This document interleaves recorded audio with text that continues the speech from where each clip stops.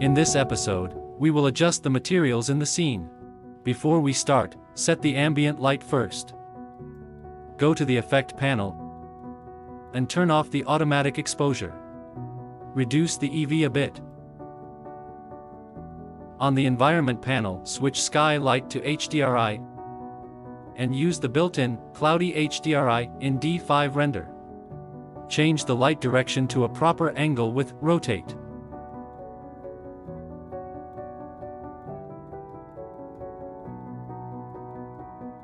You can enable the sun option to further enhance the light effect.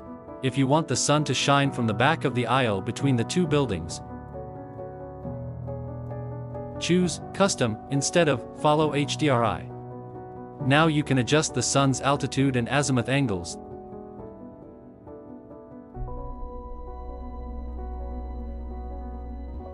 Then increase the sunlight intensity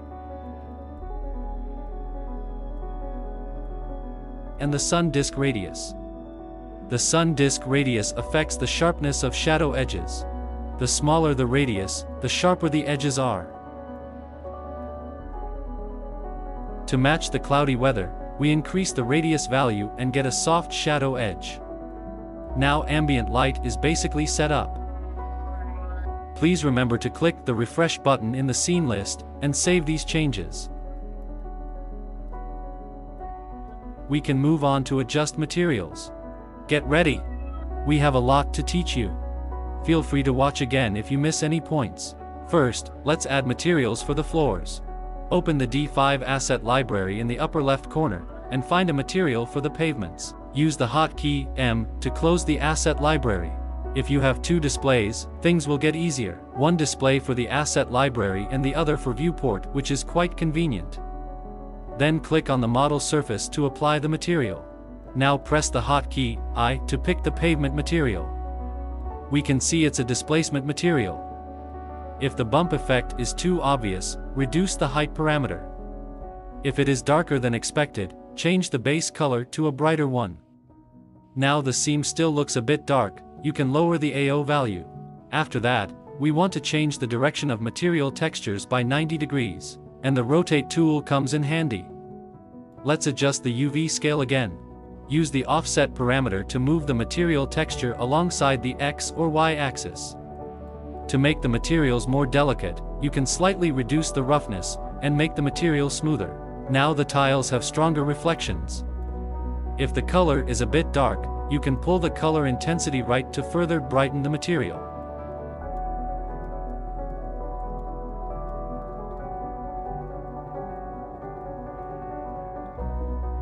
Next, search for concrete materials in the library and apply the one you need to the road. A small tip is that you can continue adding the same material to other objects if not pressing ESC to exit. Here we have enabled the triplanar mapping feature. The effect may not be obvious, so we'll use this scene to briefly explain what it is. In architectural modeling, many may not pay attention to the scale of UV maps. In this case, problems might appear when the model is imported into D5, such as UV maps too large or small or different UV on one material. To fix this error, you can go back to the modeling software. But a quicker method is to turn on triplanar mapping in D5. This feature is also very helpful when there are peculiar-looking models in the scene. If the materials do not fit them well, and have wired seams on the surface, you can fix this issue by enabling triplanar mapping and adjusting the blend amount. In a word, triplanar mapping can solve most UV issues. Okay, let's continue. Now we turn on the round corner effect for the materials. Round corner helps soften edges and makes your models more realistic, as edges are often not that sharp in reality. Of course, you can also adjust the radius of the round corner effect and set an appropriate value, same as what we've done before. Select another concrete material and apply it to the greenery area in the middle. Turn on triplanar mapping and round corner effects. To remove the bluish tone of the concrete material, go to the base color map and reduce the saturation value. Then reduce the contrast to make the texture grain less obvious.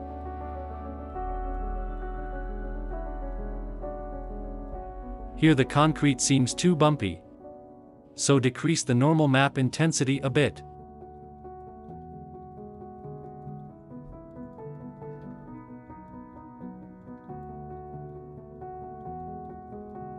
Remember how to reuse materials with hotkeys?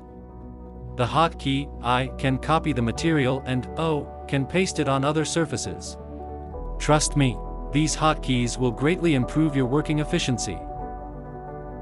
Repeat the above process to complete other materials. We won't go into detail here.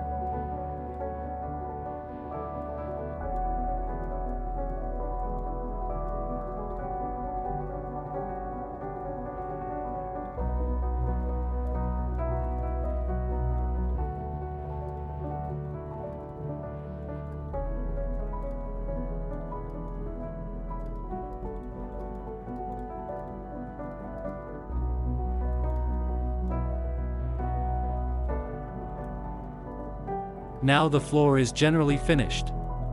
Move on to the materials of building facades. First, the glass. You can choose a preset glass texture from the D5 asset library, or use the transparent material template.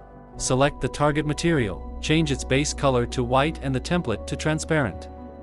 To make it more realistic, you can add a normal map with a bump effect.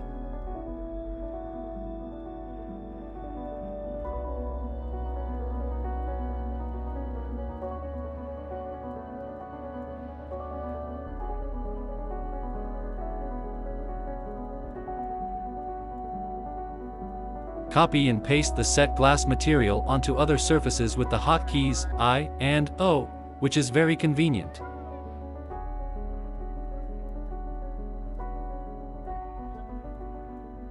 You can also continue to adjust one particular glass material. For example, the glass on our left-hand side can be less reflective and transparent.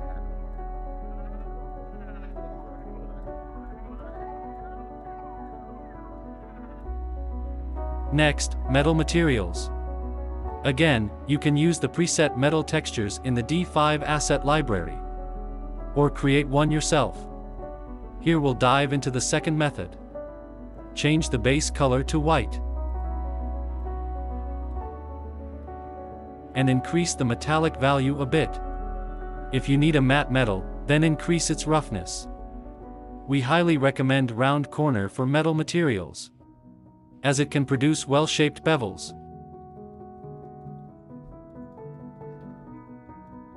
Paste the metal material to other surfaces, and fine-tune them one by one.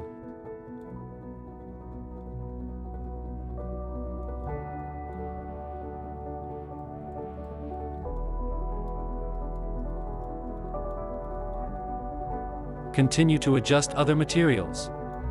A simple plastic material for the window frames.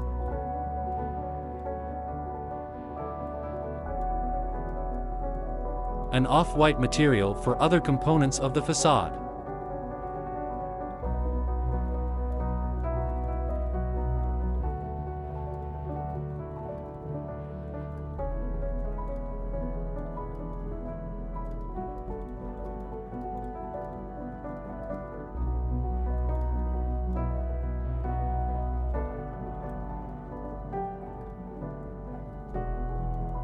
A gray wall paint material for the side face. Don't forget to adjust the UV scale, saturation, and light and shade. It is much the same for other materials. You can choose the same material as we do, or decide on your own. Material editing is an effort-taking process. The effect of a material depends not only on its own parameters, but also on the environment. So, you can't get them done in one shot, but have to notice the interplay between the texture and the environment, and constantly make adjustments.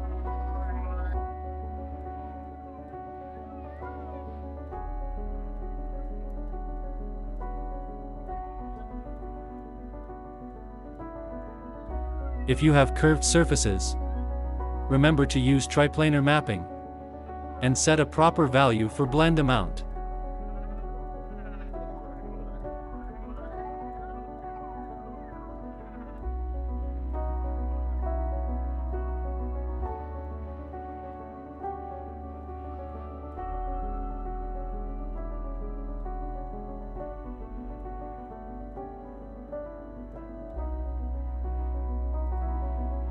Here we'll introduce a new material, Emissive, which is easy to produce. You just need to switch on the emissive feature and adjust the brightness and color.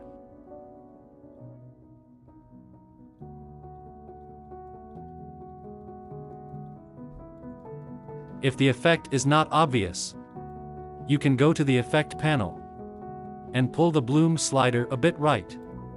Keep on editing other textures.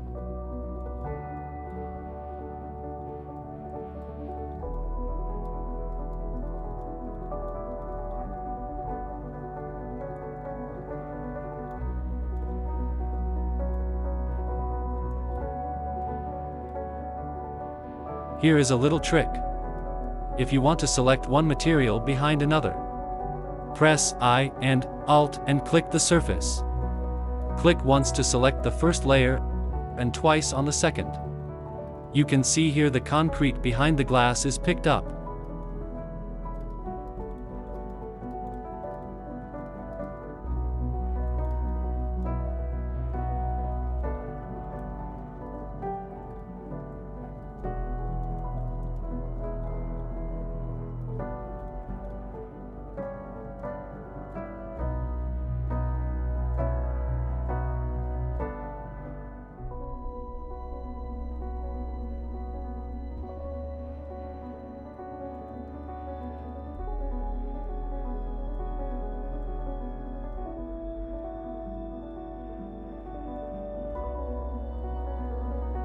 After finishing the exterior part, we can continue to refine the interior of the building. First, add a wood texture to the ceiling.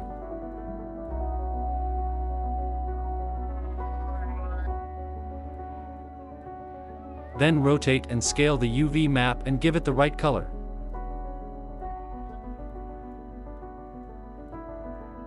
For the floor, we used marble material.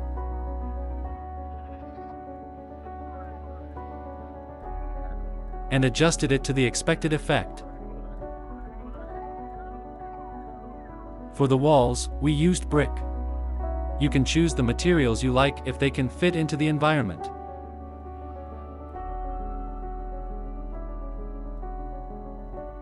Remember to check how these materials look in the set camera view, and adjust them accordingly.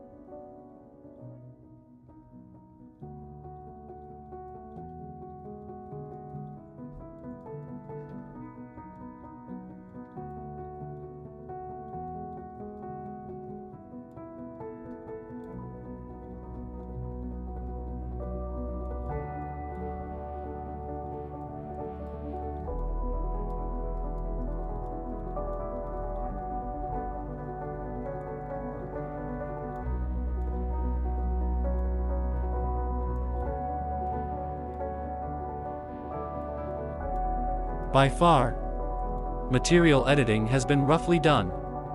The next step is to arrange lights in the scene, add decorations, and perhaps add more details to the models.